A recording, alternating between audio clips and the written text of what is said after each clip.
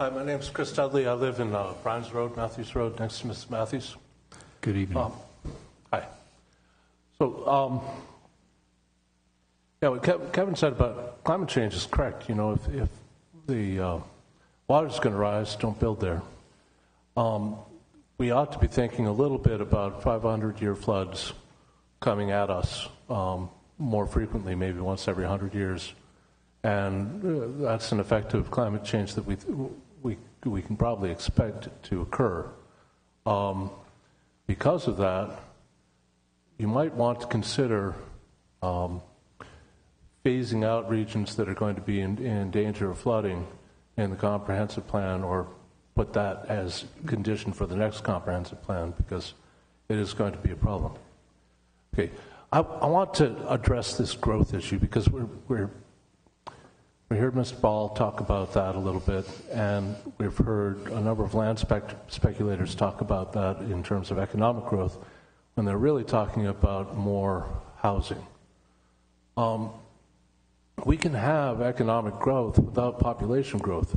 It's obvious that this country has been growing more economically than it has been growing in population for a very long time, for more than 300 years. So this idea that the only way to get economic growth is to build more and more and more houses is incorrect. And we really should separate those two things. Now, I believe that some of the proposals here are moving us back towards scenario one, which when we were asked, when the residents of the county were asked what sort of comprehensive plan they wanted, they said they very strongly preferred scenario one. So I think that that's good. We're moving back towards scenario one. But we really ought to address these growth numbers in the comprehensive plan and not aim for a high growth rate.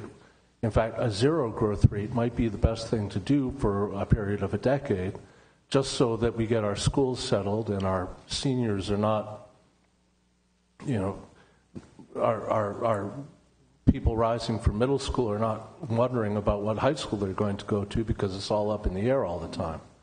If we were to not build houses that aren't replacing existing houses that need to go anyway because of their flood danger that will be coming up, that would be a smart thing to do, actually, for a while. Give it a break.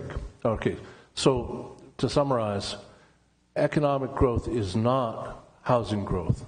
And when people imply that it is, it really isn't correct, and we shouldn't look at it that way. Thank you. Thank you.